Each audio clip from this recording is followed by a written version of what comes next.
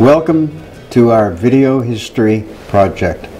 Today we're very fortunate to have past President Dr. Michael Mennuti to talk to us today and tell us a little bit about his history. Mike, thank you for coming. Thank you for being president of the college and all that you have done. Well, you're very welcome, and it's my pleasure to be here to have this opportunity to talk about myself, I guess, but also about the college and what it has meant to me. Well, let's begin. Where were you born and where did you grow up? I was born and grew up in Trenton, New Jersey, the capital of New Jersey, an area that's now very economically depressed. But in my early childhood, it was still a manufacturing town, and it had a large Italian-American population that was centered in an area that I grew up in on the periphery of that area. And when did you first decide you wanted to become a physician? I really did not have aspirations to be a physician until I was in college and started to think about various options in terms of career choices. My family that I was the first person in my immediate family to go to college, and my parents, although they were very educationally oriented in terms of that being important in order to achieve more and to enjoy life more, they were not educated themselves, and so I didn't have a lot of guidance. My father had a cousin who had become a physician, and I knew him, but that didn't influence me a great deal. I think I was more influenced by the friends that I made during college and my interest in biology in college to go on to medicine. What college did you go to? I went to Georgetown University in Washington, and I actually stayed there for 9 years.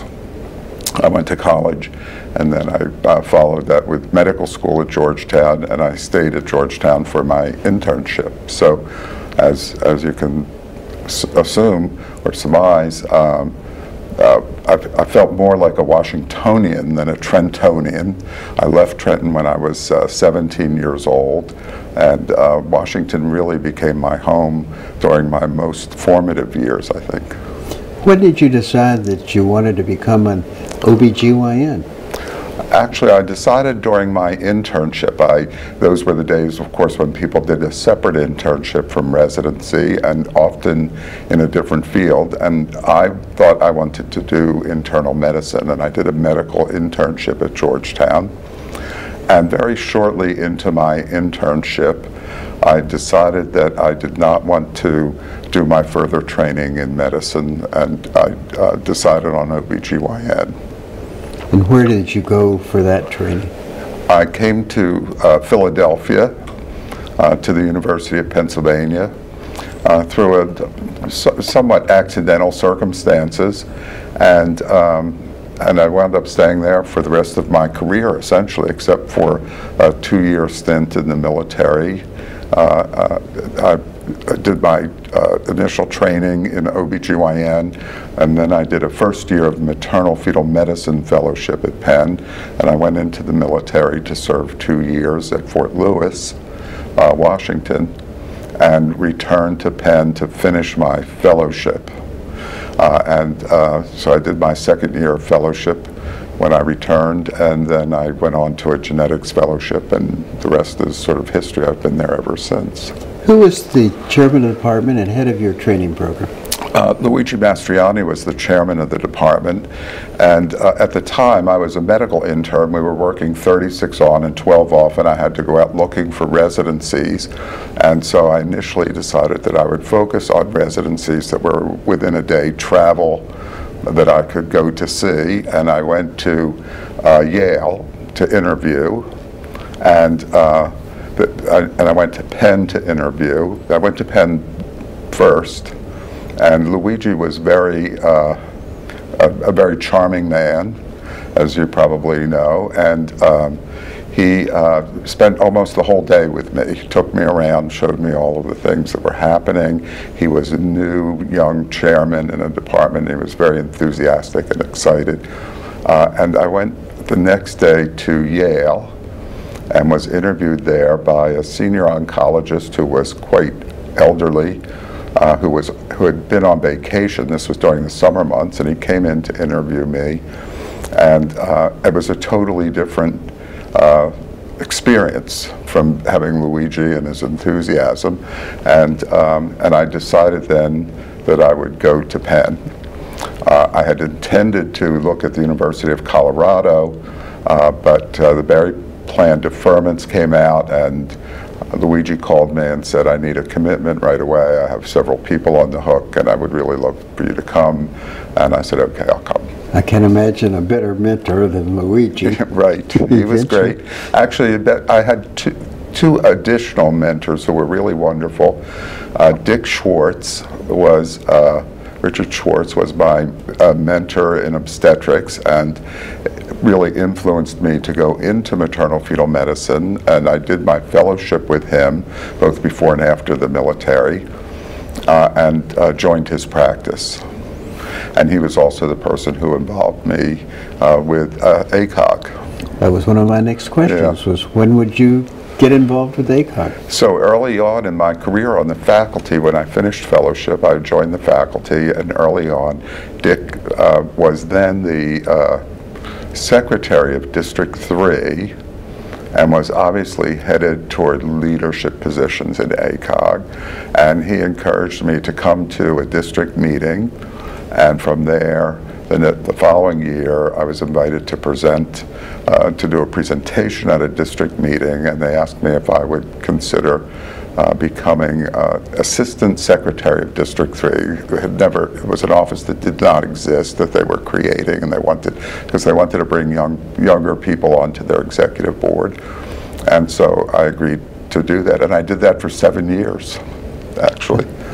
That must have been interesting as a young fellow, a young person in the college. Yeah. It was a great experience. The camaraderie, the learning experiences, both professionally and personally, were great, and I really enjoyed my time there. Jim Breen passed through as the president during those years, and Dick actually left the University of Pennsylvania and tried to recruit me to go with him to New York. But my wife and I and our young children were sort of settled in Philadelphia, and I was happy. And so I did not go to New York, and Dick went on to become the president while he was in New York. I had another mentor who was very critically important to me, a man named Bill Melman, who was a pediatrician geneticist, and he convinced the dean of the medical school that they should have a department of genetics. And he was a very forward-looking person. He understood that genetics wasn't limited just to pediatrics and would eventually involve every specialty of medicine. So he had as a goal to identify someone to train and mentor in every specialty area in the medical school. And because of my work with Dick on early the early studies of amniocentesis, he took me under his wing. And I then went on to do a genetics fellowship through his program, and he was a very important mentor to get me involved in genetics. And then he gave me a joint appointment in genetics, and unfortunately died at a pretty young age, and it was a great loss to those of us who he had taken under his wing. He had an internist, he found a surgeon, he found a neurologist, and a dermatologist, an ophthalmologist. All of those people are still in genetics, and of course genetics was so important in OBGYN because we're the specialty where genes are transmitted. I had a very sort of key role for him. I would suspect you were probably one of the very first of our specialty that actually got into genetics. Well, there were a few people. Joe Lee Simpson was about the same, I don't know if he was exactly the same vintage as I was in terms of residency, but he was involved in those early years in genetics. I remember him visiting Bill and the Penn program, and there were just a couple of other people. I remember that when ACOG came out with their first book on genetics, it was what, about 40 pages or something like that, and right. very, very simple. Yeah. Basically, it was meiosis and mitosis. That was about it. Yeah. In fact, John Mennuti always, who was another one of my professors and mentor, always used to kid me about how when he was in medical school they taught him that there were 48 chromosomes in all of our cells, and he wanted to know where the other 2 went. But yeah, it of course has been a very important part of my academic life and my clinical practice. Genetics has in my my laboratory work, and all of that I owe really to Dick and Bill, sort of bringing all of this together for me. Well, tell us a little bit about that early practice. What kind of patients were you seeing, since this was a relatively new concept? Well, Dick and I were seeing high-risk obstetrical patients, and in those days, a lot of them had RH sensitization. It was an area of interest of Dick's, and diabetes, of course, and hypertension, and the usual things that one might see in a high-risk practice. I still work in a high-risk practice at Penn, and now the patients have malignancies that are being treated. They have corrected congenital heart defects and the like, and these were things that we didn't really see because those patients didn't become pregnant in that era. So that a high-risk practice has really evolved very, very substantially.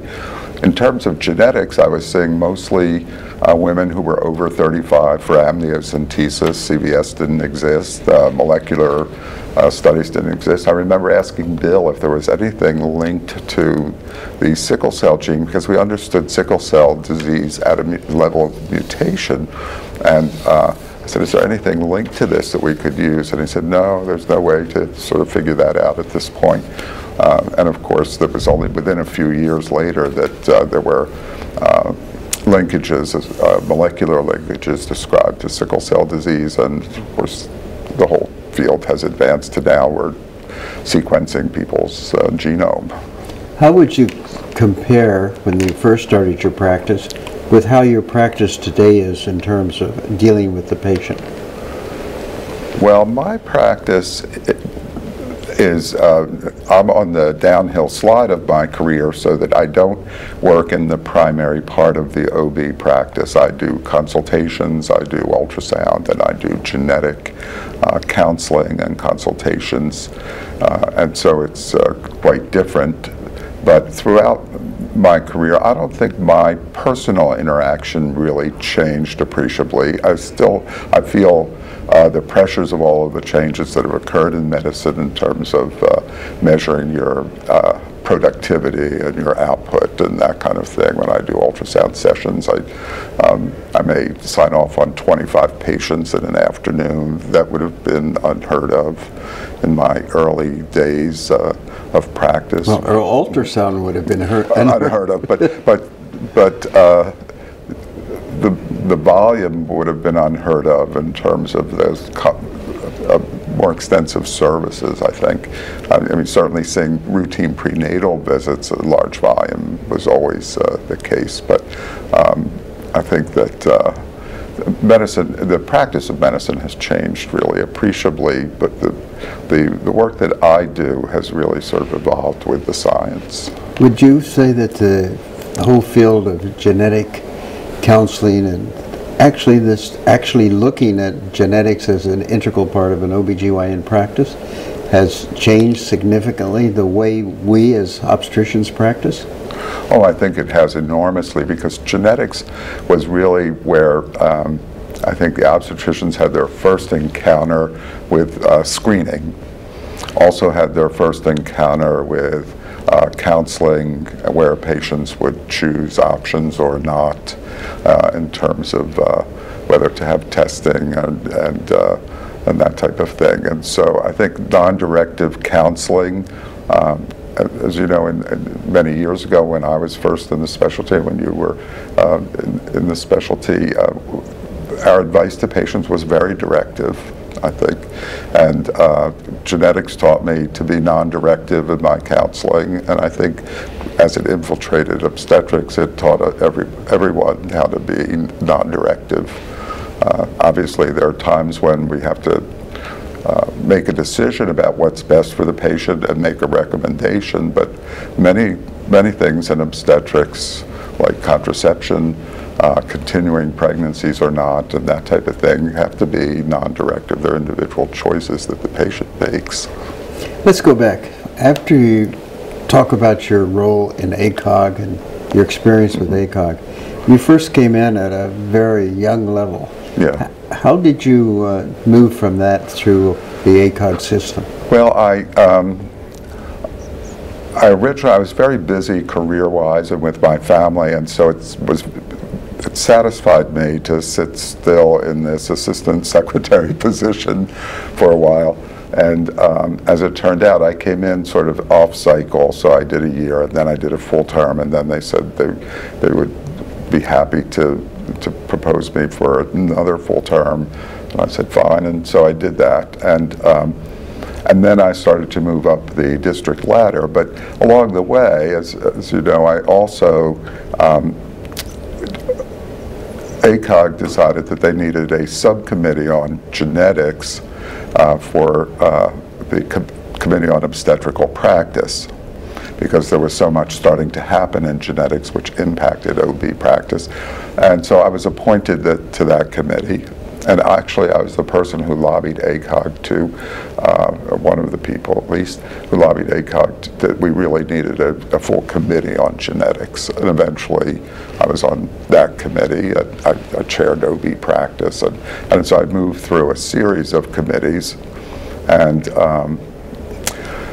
contrary to what current practice is, where the number of committees that people can serve on simultaneously is limited, I was being appointed to a whole bunch of different things by different people as I was moving up also the ranks of the district, and I was district chair, and eventually, of course, I became a national officer, and at that point I wasn't serving so much on committees anymore.